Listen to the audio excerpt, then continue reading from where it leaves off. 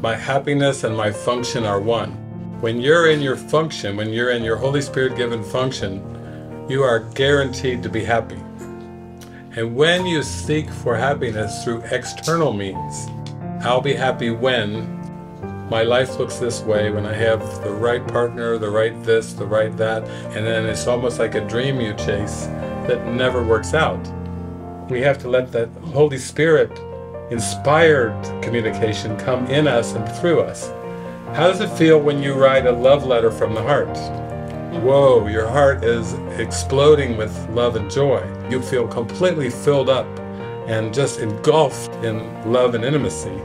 We have the light inside of us, but we have to let it shine in us and through us, really, to feel that practical day-to-day experience.